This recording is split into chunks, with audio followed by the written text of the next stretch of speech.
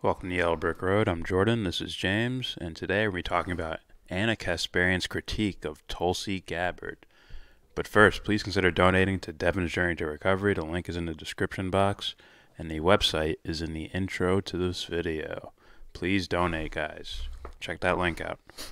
Alright, so this is going to be a part one of I have no idea how many parts it'll be.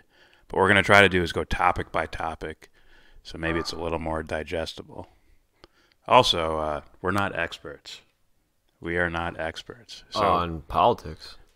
Yeah, this is what you call just a random people's, opinion. What did we get called? We got called cunts. We get called a bunch of things. One guy said some guy just told us to stop making videos. Brain dead cunts. Yeah. Anyway, here we go. We're going to try to go topic by topic. This is part one. Tulsi Gabbard is one of the more exciting Democratic candidates for the 2020 presidential election. She's young, dynamic, and overall unconventional, which is something voters still seem to desire following the last general election. Tulsi's a veteran who toured Iraq twice and is a harsh critic of the wars that push for regime change. And also in 2016, she endorsed Senator Bernie Sanders and took a principled stance against the Democratic National Committee by actually stepping down as the vice chair. I am resigning from the DNC so that I can support Bernie Sanders for president. I'd like to tell you why. As a veteran and as a soldier, I've seen firsthand the true cost of war. I served in a medical unit during my first deployment, where every single day I saw firsthand the very high human cost of that war. I see it in my friends who now, a decade after we've come home, are still struggling to get out of a black hole. I think it's most important for us as we look at our choices as to who our next commander-in-chief will be is to recognize the necessity to have a commander-in-chief who has foresight, who exercises good judgment, who looks beyond the consequences, who looks at the consequences of the actions that they are looking to take before they take those actions, so that we don't continue to find ourselves in these failures that have resulted in chaos in the Middle East and so much loss of life. Tulsi's principled stance during the 2016 election was strong and admirable, to say the least. And all of a sudden, she went from having little name recognition on a national scale to grabbing the attention of many left-wing voters who were hungry for sincerity and authenticity. Now, in an effort to be upfront about my own biases, I have to tell you that when Tulsi announced that she was going to run for office, I was extremely excited. But in my initial view, she represented everything I liked about Bernie Sanders and possibly more.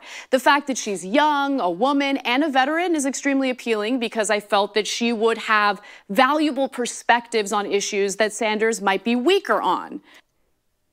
Those don't mean much. Not at all.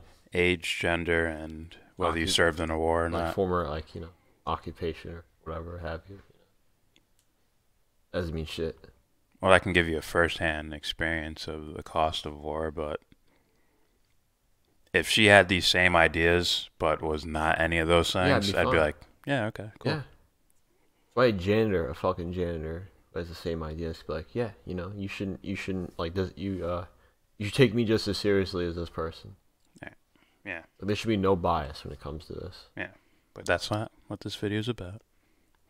We were waiting for her critiques. Gillette girl? Yes. Oh, corporate sellout. But soon after her announcement, a few issues came up that I think are worth exploring. This is not a takedown or a hit piece on Tulsi. I still think she's a fascinating... Probably is. Some might disagree with that, especially when you look at the thumbs up and thumbs down ratio. I just saw that. Just saw it. Also, yeah, people think TYT is establishment now. They don't think there's some indie fucking news. No. We're saying this stuff no one else That's will. why they think you're corporate sellout. They think you're establishment Democratic. Yeah. Taste. Candidate. I still think she has several attributes that place her above many of the other Democrats running. But it would be misleading and unfair to my audience if I pretended there weren't some concerns for progressives. Most of the worries I personally have center on Tulsi's foreign policy views. While she's clear in her disdain for military intervention in the name of regime change, she is supportive of the war against terror.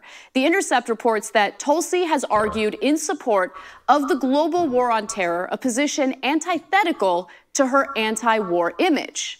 The website votetulsi.com includes a direct quote by the Congresswoman that reads, "In short, when it comes to the war against terrorists, I'm a hawk. When it comes to counterproductive wars on regime change, I'm a dove." Okay, so that's the first critique, that she may be too militaristic in certain areas. Apparently the war on terror is where the critique's coming from. Yeah. But I don't see that. In my mind, once again, I already stated we're not experts. But when I look at this quote, in short, when it comes to the war against terror, I'm a hawk. When it comes to blah, blah, blah, blah, blah, I think that's her just making a political statement to say, it's like, oh, I don't mean, we're going to send lollipops to the terrorists. We're going to throw lollipops at them. I don't mean that. What I mean is we shouldn't be starting these illegal wars in foreign countries to where there's so much, first of all, casualties and the impact on the countries themselves. Sure, yeah. And we're probably creating more terrorists when we do that. Look at Venezuela. Yeah. I could keep going. I could keep naming other Well, places. that's not war on terror. We're talking about the war on terror here. What I'm saying is illegal wars. Okay, but I think they mean more of directly. war on terror type things. You should have said Syria. I would have said Syria instead of Venezuela. But either way, Recently, yeah. That's what I believe she means by that. She doesn't mean, there's a terrorist. Instantly bomb that entire area. Yeah. I'm a hawk on terror. Like, I think it's just a play on words to use the words hawk and dove and say, you know what I mean? Like someone just talking in a conversation. The funny thing is, she could probably get an interview. What? She could probably get an interview. Get an interview? Yeah. What do you mean? They did it. This lady did an interview on her. I mean, my bad. Did a video about her. You know what I mean? As opposed to, I'm gonna tell you what this quote means, rather than, we could just get something going. They're already doing that. Oh, they already did. They're already scheduling a interview. So, I don't think that's a point. But yeah, it sounds like just a play on words type of scenario. And why not judge her actions, by the way? Right? Tulsi does everything she can to, eliminate all the factors that create this terror type scenario. Creates these terrorists, right? We're funding rebels in Syria, which are Al-Qaeda and ISIS, Al-Nusra, whatever the fuck their names are. The only thing I criticize her for right now is the whole Assad dictator thing. She can call Assad a dictator? Yeah. So it's like, there's one. Yeah. So yeah, let's look at Tulsi's actions, and they don't seem to line up with the picture painted from these quotes, to be honest. That's the only reason I would see, like, if she really meant, I really am like a neocon when it comes to terrorism. Yeah. If she really meant that, she would not put that on her own website. No. Like, she knows that would push people away. Yeah.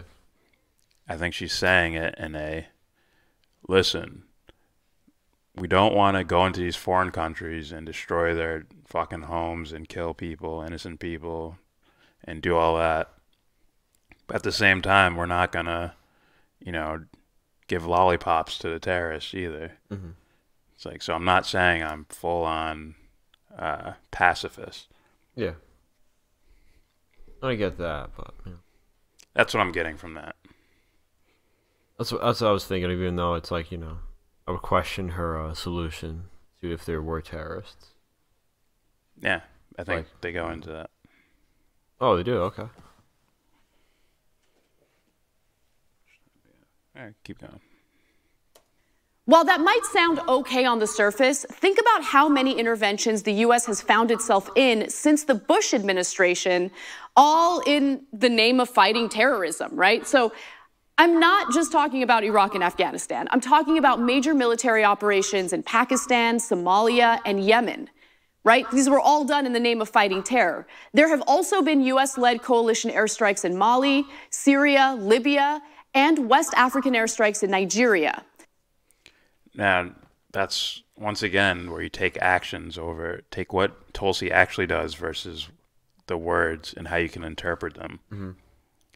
If she's so against this anti-intervention, I would say, American imperialism, to where you're trying to spread your empire across the world, if you get rid of those factors that are sort of facilitating that, it's like you might not need to be a hawk on terror. Just like in Syria, when we stop funding these moderate rebels, yeah, they disappear. All of a sudden, ISIS starts disappearing in that country. Yeah. It's like dwindling away until somehow, some way, weapons or money or whatever the fuck, you know. So once again, I'm taking someone by their actions more than just words. Especially being quoted, you know. Yeah, and I'm thinking what Tulsi means is, if we stop doing all the bullshit surrounding the wars, maybe we won't have to have war in the first place. Right? What's her statement on Iraq? Our intelligence services and our government lied to us into Iraq. Yeah. Illegal war.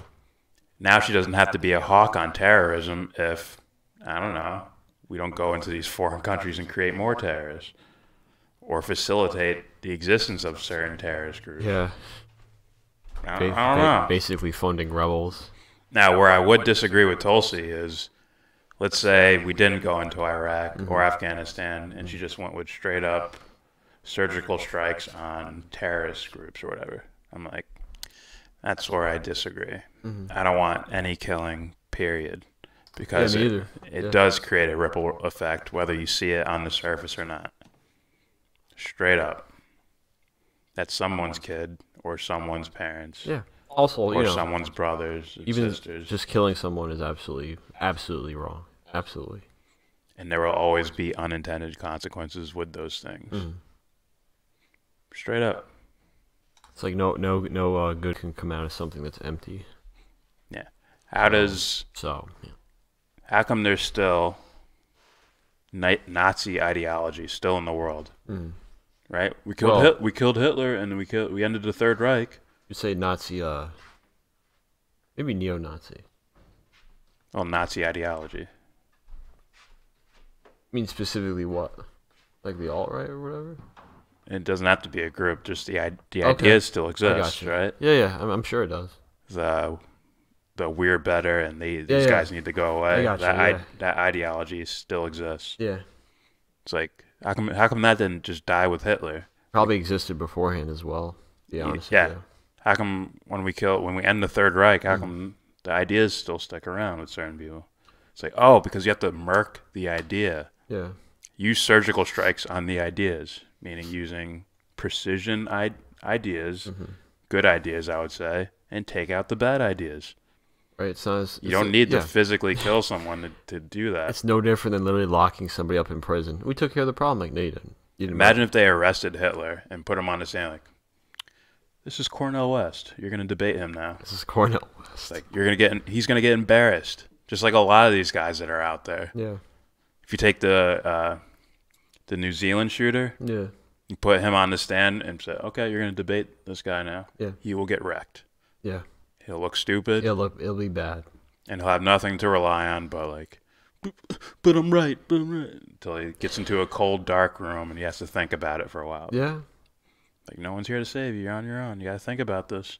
Right. It's like, oh, fuck. The self-fulfilling prophecy becomes, that whole thing literally becomes him toppling his own castle, Yeah. It's just ironic, So, all right, let's see if she says any more about this particular Just saying, topic. so for Tulsi, it's like a potential of a better solution, It's, you look better because of what we had so far. Unfortunately, yeah. Doesn't mean her intent. Doesn't mean I don't think she's like trying to do good. I think she's trying to do good. Yeah, but at the same time, I'm not going to team play. I'm not going to fanboy. No. We have to look at it in a realistic way. Personally, right? It's like for me, it's like not good enough. It's literally like Ben Shapiro saying, "We live in the greatest world that humans have ever lived." Yeah, okay. Like compared to what? The Stone Age? Like, good job. Medieval times? Yeah, compared to feudalism. Good job, Ben. We nailed it. We could just stop right here. Do you see Why grow? Why grow? Stop there. Do you see a tail of the hunt outside? No, I don't. See? Best time ever. Right now. All right, let's see if Anna says anything else about this particular topic. Have those military actions ended global terrorism? Of course not. We originally invaded Afghanistan to defeat the Taliban. Now we find ourselves negotiating with them as part of the U.S. exit strategy. According to Brookings, the Taliban promises Afghanistan's territory will not be used by international terrorist groups, and the United States agrees to withdraw its forces. Also, the so-called... Isn't that sort of thing Tulsi's fighting? Is us doing these, danglings behind closed doors to where we're playing groups off each other and we're supporting proxy armies in this area. Like they're the lesser of two evils, so let's help them out now so they take out these guys. And then when those guys are taken out, then we can take this group out that we've been supporting this whole time. Yeah. And then it's what the fuck? And then we can weird cycle of things. We can put our guy in. Yeah, and if it plays on governments. Oddly enough, right? And if that guy doesn't comply with us, we'll take him out. It'll be the same thing over and over again. Yeah, I could have swore Tulsi. Saddam. I could have swore Tulsi was against that. Thus, she wouldn't need to be a hawk on terrorism if we eliminate those certain factors. It's like the perfect cycle is literally Saddam Hussein. Yeah. Let's see. Yeah. He used to work for you guys. Or even Al Qaeda in the first place. Yeah. Supporting them to fight the Soviets in Afghanistan, and then all of a sudden this monster grows because we've been training them and funding them for this amount of time. By design. It's like now they're turning on you, which also may be designed as well. I would purposely say it's by design. Okay. All right. War on terror has been cited to push for regime change, which is what we saw in Libya. While I do acknowledge that Tulsi has been critical of U.S. military involvement in Libya, I worry that her self-proclaimed... I was about to pause it because I've heard Tulsi say something about Libya, about open slave markets. Like, look what we did in Libya. Yeah. Now we have open market slavery. But, all right. Hawkishness toward the war on terror is an indication that she is supportive of some of the same counterproductive foreign policy that's made a mess of international relations.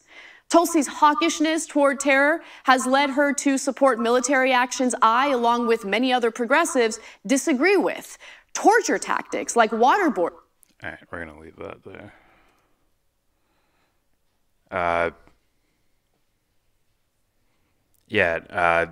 See, I look at that in a different way. I look at it as I don't think Tulsi is defining war on terror the same as George Bush and Dick Cheney were defining war on terror. Yeah, and the rest of the fucking administration. Bush and Cheney sounded like it was an excuse to do, certain military actions. And the rest of the administration as well. Yeah, and all the neocons. Those sound like excuses to do shit and blow things up and kill people. And I think Tulsi means a more realistic war on terror, as in, I don't know, guys who really have weaponry, who are really going village by village, killing people. Yeah, I think that's what she means by stopping terrorism. The war and on oddly terror. enough, right? Even with it's like good intentions, but they're still shallow. As far as we need to stop them, kill them. Yeah. It's the kind of thing where if we really get to the root of the problem and we nullify all the funding, all the things that lead up to how this happens, these groups come into power. Yeah. It's like you'll probably completely get rid of it. Yeah. I mean, here's a beautiful example, right? Yeah. The war on terror. Remember the whole build up to the Iraq war? Yeah. War on terror, the war on terror. We need to end terrorism. Yeah. And it's like, where do George Bush and Dick Cheney go? They go to Iraq. That makes no sense if you're fighting a war on terror. That's not the place you go to. Yeah. right? Saddam was this brutal dude who was taking out these terrorist cells in his country. So Iraq was not the place to go to. And in fact, they lied to us to get us in there. And in fact, Tulsi called them out and said, on a fucking national stage for CNN, said, they lied to us about Iraq. They lied us into that war. So I don't see... So when you say war on terror, do you mean the George Bush definition or do you mean the Tulsi definition? So I think that's a little bit unfair. But either way, that is the end of part 1. Yes. Please subscribe, comment, donate. Devon's Journey to Recovery. Link in the description box. And give this video... Actually, watch part 2. And then come back and give this video a thumbs down. Say you wanna get in.